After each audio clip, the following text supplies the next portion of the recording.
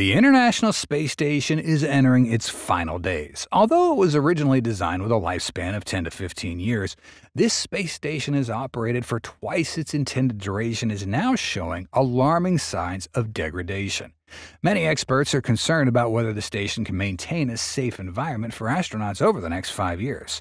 So, join us here on Alpha Tech to get into the details of the challenges the ISS is facing and the potential solutions to keep it operational at least until the end of the decade.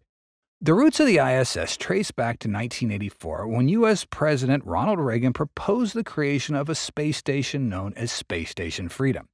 Reagan's vision called for a permanently manned space station that would serve as a platform for scientific research, international cooperation, and a stepping stone for further exploration beyond Earth's orbit.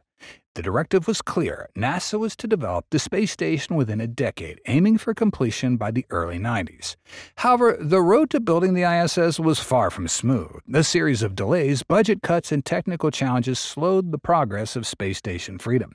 The ambitious project faced significant financial constraints as the government grappled with shifting priorities and the complexities of maintaining such a mass-scale space program. Despite these challenges, early shuttle missions tested construction techniques in orbit, and that laid the groundwork for what would eventually become the ISS.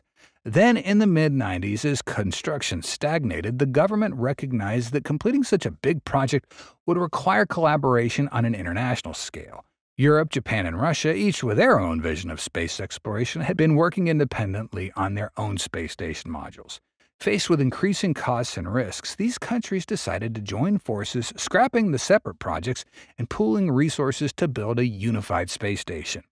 The international collaboration led to the creation of the ISS, which became a symbol of global unity in space.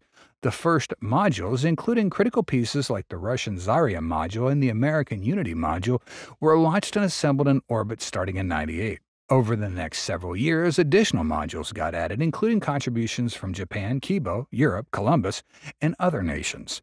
The fusion of diverse designs and technologies helped overcome the early setbacks, but also introduced new challenges in terms of compatibility, coordination, and integration. By the new millennium, the ISS was fully inhabited and operational, though it continued to grow and evolve as more modules were added. The result is a state-of-the-art laboratory, a testament to the perseverance and ingenuity of multiple countries working together towards a common goal in space exploration. As the ISS approaches its third decade in orbit, the aging of its critical systems and modules has become an increasing concern. One of the most significant examples of this issue is the Russian Zvezda module, which was one of the first major segments of the ISS to be launched in 2000. Zvezda serves a crucial role in maintaining the station's life support systems, power distribution, and propulsion, and also acts as the primary docking point for Russian spacecraft. However, as time's passed, Zvezda's begun to show signs of wear and tear, and the most pressing issue has been a significant oxygen and pressure leak.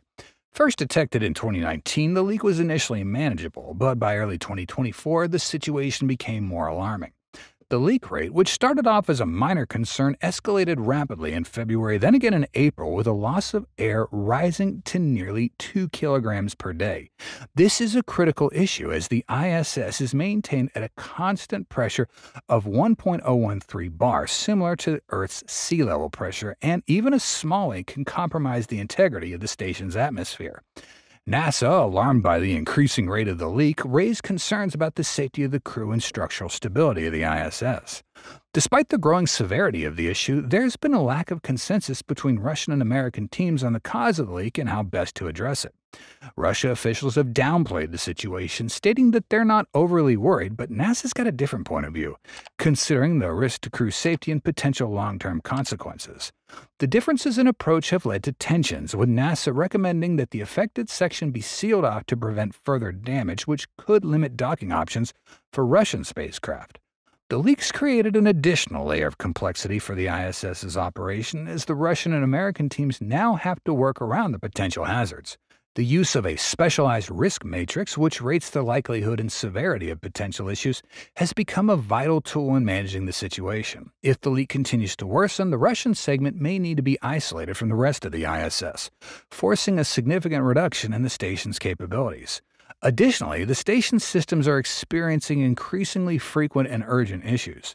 One example occurred in 2024 when a critical component of the station's urine-to-water conversion system broke down earlier than expected.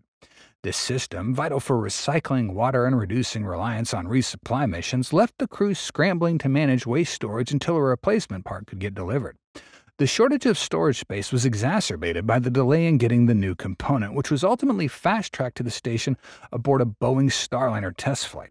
However, the urgency came at a cost. The astronauts' personal items, such as clothing, had to be left behind to make room for the essential equipment. The failure of such key systems underscores the growing importance of backup parts and creative problem-solving to keep the ISS operational. Replacement components are often sent up on resupply missions, but space and weight constraints mean not all potential failures can be anticipated. Crews must adapt quickly to unforeseen challenges, sometimes relying on improvised solutions to avoid disruptions to critical station functions. As the ISS ages, these challenges are becoming more frequent, highlighting the need for constant innovation and planning. Issues extend beyond the station's internal systems. Spacewalks, or extravehicular activities, EVAs, are often required to repair or replace external equipment, but these missions come with their own set of risks.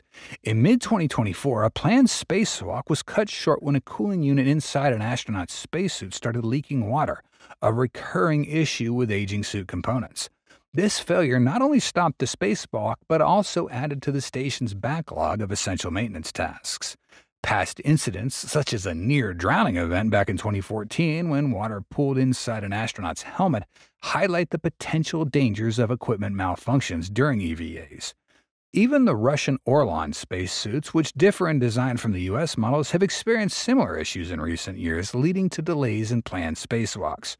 With both suit systems showing signs of age, maintaining the ability to conduct EVAs safely remains a critical concern. These difficulties illustrate the growing strain on the ISS's infrastructure and the persistent need for reliable equipment and efficient logistics to support the astronauts and their mission. These are the typical signs showing that the ISS has endured wear and tear over its 26-year lifespan since the launch of their first module. And of course, air leakage is not the only problem. Other issues include erosion of the outer shell due to impacts with space debris, leading to small cracks in some of the older modules. In space, small meteoroids or orbital debris often travel at speeds of up to 10 times faster than a bullet, making them capable of causing very severe damage upon impact with anything related to human activities. One of the most notable incidents occurred at the end of 2022 when a micrometeoroid collision caused a coolant leak in a Soyuz spacecraft docked at the station. The leak resulted in a stream of coolant spraying into space and rendered the Soyuz MS-22 spacecraft unsafe for the crew's return. Consequently, Roscosmos had to launch an empty replacement spacecraft, Soyuz MS-23, to ensure a safe re-entry vehicle for the crew. To mitigate the risk of large debris, the ISS relies on maneuvering capabilities to change its orbit when potential collisions are identified. For example, in November last year, the station performed a debris avoidance maneuver to steer clear of fragments from a defunct defense satellite that broke up back in 2015. The ISS fired its thrusters for 5.5 minutes, ensuring a safe distance from the debris, which would have otherwise passed within 2 miles of the stations. Such maneuvers, known as debris avoidance maneuvers, DAMS, are critical for the station's safety and have been performed 39 times since the ISS's inception. In the precarious situation of being on a knife's edge, the space agencies managing the ISS, including NASA, US, Roscosmos, Russia, ESA Europe, JAXA, Japan, and CSA Canada, also face difficult decisions regarding the station's future. While NASA aims to keep the ISS operational through 2030, Roscosmos has decided to withdraw from the project after 2028, possibly due to economic and political reasons. In preparation for the eventual retirement of the ISS, NASA signed a contract worth $800 million with SpaceX to develop a spacecraft capable of safely deorbiting the station. The plan involves gradually lowering the ISS's orbital altitude, allowing most of the structure to burn up in the atmosphere and directing any remaining debris into a remote part of the Pacific Ocean. The retirement of the ISS will mark the end of a significant era in space exploration. However, it also opens up opportunities for new initiatives in the field. Many countries and private companies are developing plans for commercial space stations and missions to explore deeper in space, including journeys to the Moon and Mars. Though not a top choice, Starship could potentially serve as a space station right now, as it doesn't require connecting pressurized modules, which would reduce the amount of maintenance needed for the station. Ultimately, using Starship as a space station, while just a concept on paper, is highly appealing due to its enormous size. The only space station that could compare in terms of inside space would be NASA's old Skylab outpost that had a diameter of about 6.6 meters.